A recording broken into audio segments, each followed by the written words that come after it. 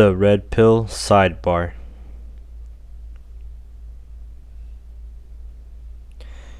Introduction by Red Pill School. Greetings, everybody. Welcome to the Red Pill. We've got almost 100 subscribers in exactly 2 weeks. This is incredible. Why have we grown up so quickly? Because there's truth in the Red Pill. Because men are realizing that the sexual marketplace has shifted away from what we've been taught. Men who grew up over 30 years ago are discovering the world has changed. Men who are still growing up from the 80s, 90s, and even the last decade, they're starting to realize that what their parents taught them, what television and chick flicks taught them, what church and Sunday school taught them, it's all wrong. Our culture has become a feminist culture. A president cannot be elected today without succumbing to the feminist narrative and paying them tribute. How many times has Obama given credit for his manhood to his wife? How many times has the debate hinged on women's pay gap, which is a myth that gets lip service because if you don't, you're a misogynist. I'm not here to parade the concepts of men's rights, nor am I here to discuss self-improvement tips that /r/seduction now purports are to make you a better man, not get laid more often. I am here to say, for better or worse, the frame around public discourse is a feminist frame, and we've lost our identity because of it. But this isn't the end of the world. The world is changing, but men are still part of it. We just need to make sure we're changing with it. It's too easy to blame feminism for our troubles. Men, our happiness is our responsibility. Culture has always shifted. It's dynamic and fluid. It has never and will never stay still. Feminism was inevitable. Equal rights are something I am strongly in support of for men and women. Women have the right to pursue happiness. Nobody should tell them otherwise. Maximizing happiness is the goal of every living creature on this planet. Men, we need to recognize that since women are rightfully seeking out happiness, evolutionary psychology is more relevant today than ever in the past century, and possibly longer. We no longer run the show, and I, for one, don't disagree that marriage had to change if we were to see equal rights. But now it's time to get serious and realize that our strategy needs to change. Feminism is a sexual strategy. It puts women into the best position they can find to select mates, to determine when they want to switch mates, to locate the best DNA possible, and to garner the most resources they can individually achieve. The red pill is men's sexual strategy. Reality is happening, and we need to make sure that we adjust our strategy accordingly. Welcome to the red pill. It's a difficult pill to swallow, understanding that everything you were taught, everything you were led to believe is a lie. But once you learn it, internalize it, and start living your new life, it gets better. As an introduction to the topic, I want to outline what our focus is here at the /r/the red pill. Mastering game. Game is an important portion of a sexual strategy. A lot of you probably came here from /r/seduction and are probably wondering why we need a new subreddit if one dedicated to game already exists. The reason is simple. Game is a facet of the red pill sexual strategy. Determining good game is impossible to do so without first understanding the context given by the red pill's framework. Something I keep seeing over on the seduction subreddit is a problem taking over most relationship and sex forums. The desire to feminize the discussion, basically making it sound politically correct if read by a female. Yes, game got a bad reputation from girls who demonize manipulation. This is because game is an effective strategy against their own sexual strategy. I believe women's opposition to game can be attributed to the unconscious factors in women's sexual strategy. Please do read Schedules of Mating. When women started becoming vocal about their opposition to game, that's when men decided it would be necessary to game more politically correct. Oh, we're not here to manipulate women to have sex with us. We're here to become better men. And thus, the female imperative took over game. When men think they must define their own sexual strategy in a way that best delivers results to the female sexual strategy, you know your own strategy will suffer. In a game of chess, do I politely not take out the opposition's queen in hopes not to offend or win the game? Defining the strategy. Because of the necessity to have good game, we must define what good game is. A large portion of red pill discussion revolves around evolutionary psychology. Understanding the facets of this psychology are key to developing a good sexual strategy, because this strategy is useful not only in gaining the attention of the opposite sex, but continuing relationships, having children, and maximizing your own happiness throughout life. I'm going to argue that defining the strategy outside of just good game is an important facet of red pill discussion. Acknowledging reality.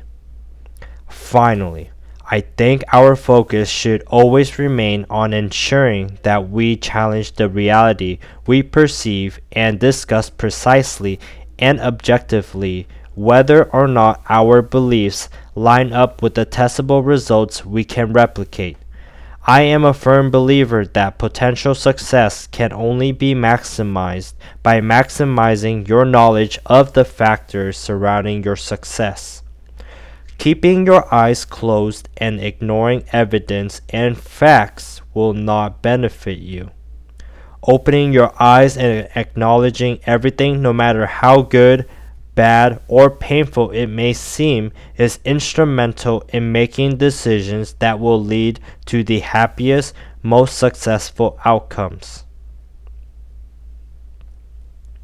Confessions of a Reformed Incel by M3.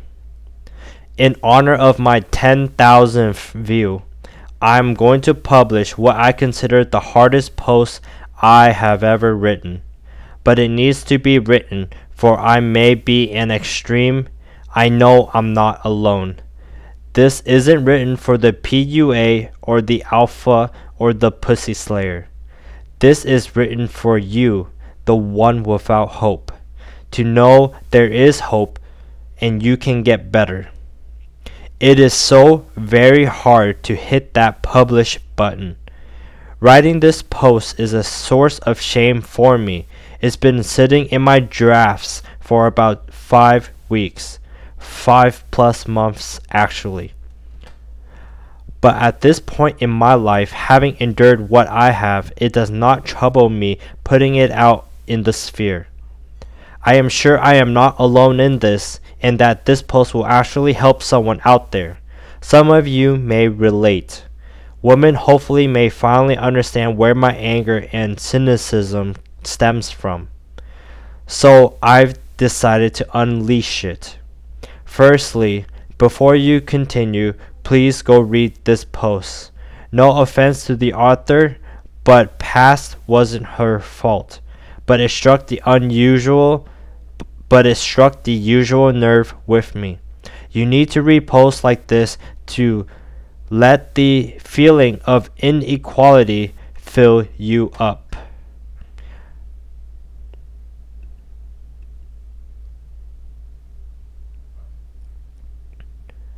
Reading the link recommended. Title: I'm fat, 40 and single, and I've been getting laid like crazy.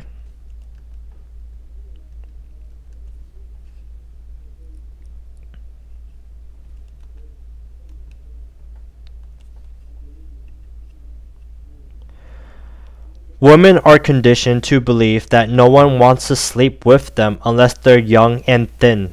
Not in my experience.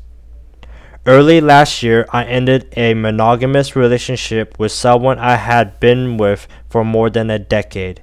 In the aftermath of the breakup, I decided that what I wanted at this stage in my life was sex, and lots of it. I dubbed 2013 my year of fucking recreationally, and set out to find some hot, sweaty, messy, dirty, uncomplicated fun with like-minded friends. And find it I did. Here are some things I learned about what it's really like to seek casual sex as a 40-year-old fat chick. Now I should note that when I tell you I'm fat, I really mean it. I'm not just slightly chubby and complaining about those last 15 pounds. I'm rather short and weigh almost precisely 300 pounds. I wear size 28 clothing. Unless you think such things are mutually exclusive, I would describe myself as reasonably pretty in a natural, low-maintenance, naughty librarian kind of way. I am fiercely intelligent, deeply hilarious, casually stylish, utterly unselfconscious, and really genuinely nice.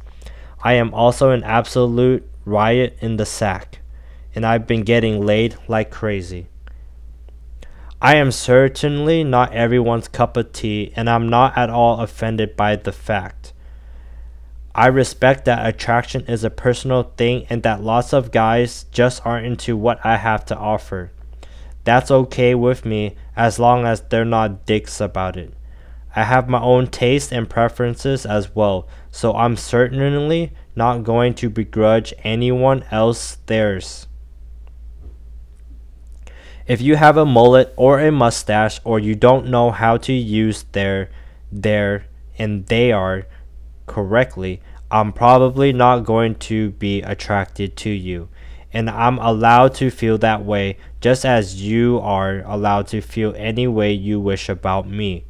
But don't do as one man did and send me a message out of the blue on Plenty of Fish to tell me that my mere presence there is disgusting and that I shouldn't subject normal people to the affront of having to see my picture on that site. You go have your fun and let me have mine. During the course of this year, I have had a lot of sex with a lot of different partners, and I'm not the least bit apologetic about that fact. Everyone involved has been a consenting adult. Communication about expectations and boundaries was clear, and safeguarding my sexual health is always at the forefront of my mind, so why not? Some have developed into lovely ongoing sexual relationships, and some were deliciously filthy little adventures where we never laid eyes on one another again after we parted ways. All were honest expressions of my current sexuality. I've discovered that there are a few different categories that the men who are interested in me tend to fall into, based both on those who I have hooked up with and the many others I have chatted with on the couple of different dating websites I belong to. One type that I have learned to pretty quickly recognize is the bucket list guy. He has never been with a big woman but wants to give it a go just to see what it's like and get a check mark on his sexual bucket list. Innocent enough, I suppose, but not sufficiently fulfilling from my perspective for me to be bothered. These guys are often in their 20s and really like the fact that I am an older woman. Perhaps that would allow them to check off 2 boxes at once. Much more toxic are the attracted but ashamed guys who chat me up on occasion. They are secretly really turned on by fat women, but are so uncomfortable with that fact that they would never dream of being seen in public with one. They are the living embodiment of the old joke. What do a fat chick and a moped have in common? They're both fun to ride, but you wouldn't want your friends to see you on one. On the other end of the spectrum are the men who fetishize large bodies to an extent that is creepy and objectifying. To them, I am not a person as much as an assembly of measurement and body parts. I don't encounter too many of those guys, but when I do, I always feel like I need to take a shower after talking to them. That is not to say that I think there is anything creepy about being attracted to my body type. Far from it. Probably my favorite guys are those who find me really physically attractive and have no problem owning that desire. Guys who love my softness, guys who massage my belly, who grab handfuls of my ass, who bury themselves between my breasts, guys who can't get enough of every last inch of me.